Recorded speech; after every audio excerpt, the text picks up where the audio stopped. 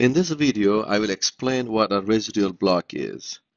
So say we have an input image that has certain dimensions, let's say 256 by 256, and let's say it has certain number of channels, say 3 channels.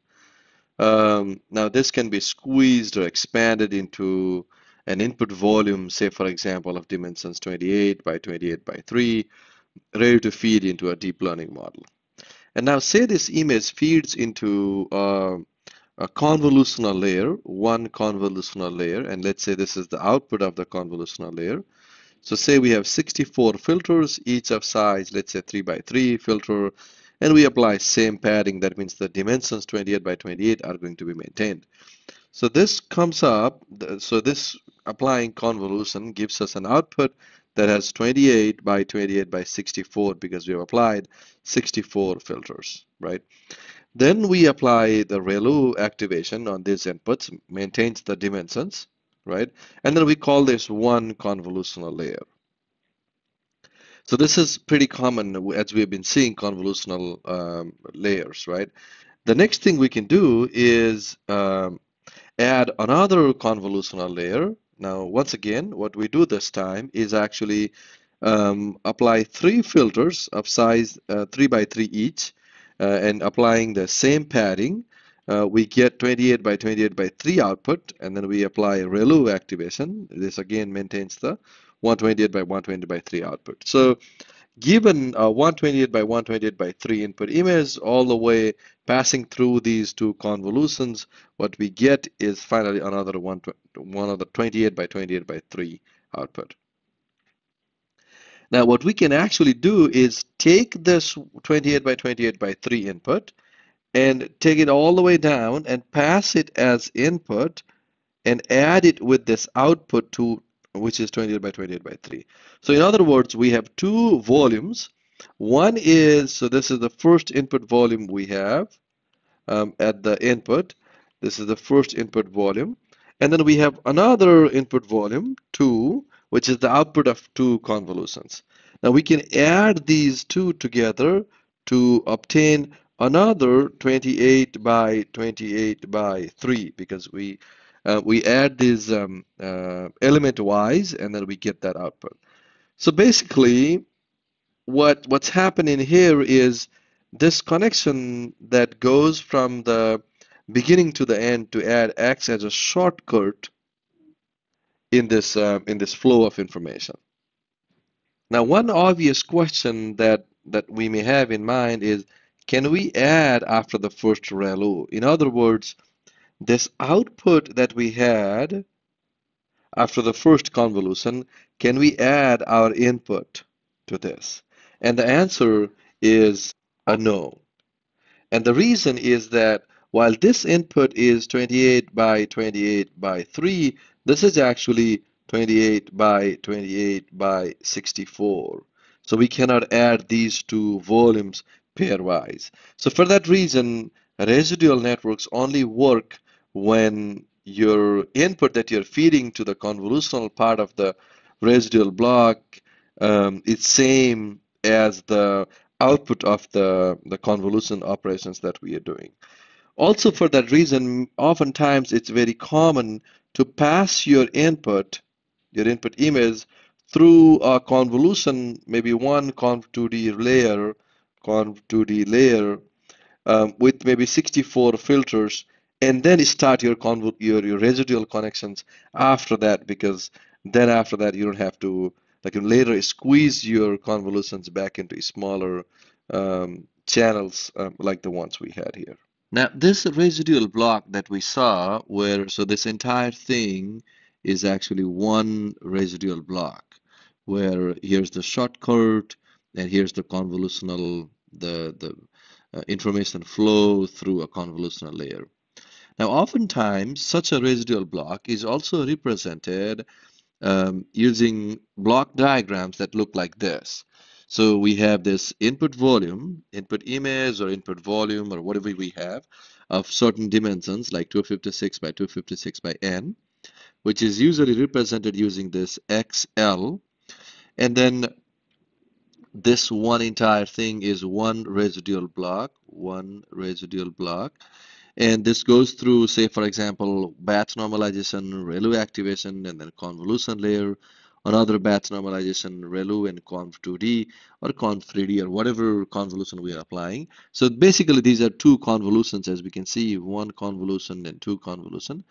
And what comes out of this convolution gets added to the original input XL to give you the output for the next residual block.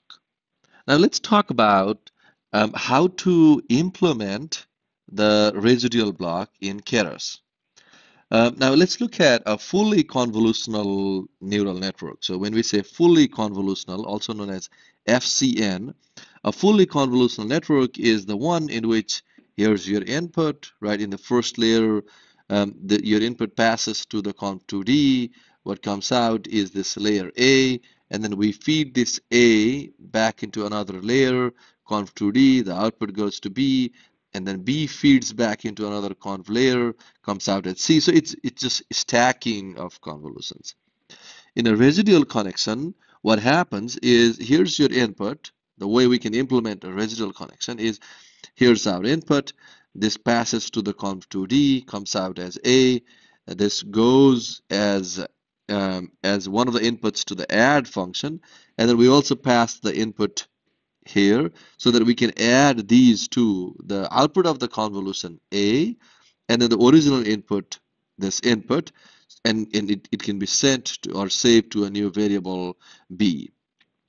Then in the next convolutional block, once again, I can feed in this B, apply convolution, what comes out is a C, and then I can add C and B again. So B is the original input and C is the output of this convolution, send it to D. And in this fashion, I can repeatedly, create a stack of residual blocks, and this becomes a residual neural network. Now, obviously, if we are building very deep residual networks, then this way of manually adding residual layers isn't a great idea. So we can write a for loop. Say, for example, we would like to write a for loop to create a residual network that has, let's say, 32 blocks. So the way to do this would be we can start, let's say, for maybe 32 times, right? I can simply do, let's say my input is, let's say this is my input, and what I would like to do is x equals, let's say, conv2d, and then let me apply 64 filters to it, and then pass this input here. So my x is now ready to go as input, so I can do y equals conv2d and then pass x as input. So there are other parameters here as well, but basically x is going as input to this conv2d and coming out as y. And then I can obviously add this y and x, y plus x, and then I can actually send it back to x. So this way, in the for loop, what happens is x comes in as input, it goes through the conv2d, it comes out as y gets added with x, the sum actually goes back to x again, and then this loop repeats 32 times, giving you the residual block of 32, residual network of 32 blocks. In the same lecture, in this lecture, I already touched on this before, but in this slide, what I would like to do is clarify that in a residual block, we add tensors of same shape. That is, say we have an input image that is, let's say, has 3 channels, and we would like to apply 16 filters to it to obtain an output that also had 16 channels in it. Then we cannot add the input image to this. So these cannot be added. In other words, residual connections cannot be applied. So how do we apply residual connections if we want? So what we can do is take this input image and then apply, let's say, conv2d layer, let's say conv2d layer, and obtain an output that has 16 channels in it.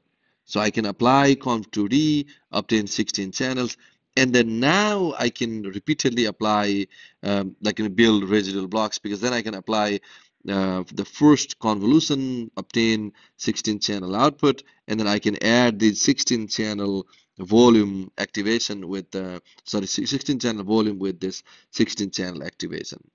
So anytime we have an input image, you'll see that residual blocks are not added right away. You will see at least one conv2D layer added to create, in a way, to create the input for the subsequent residual blocks.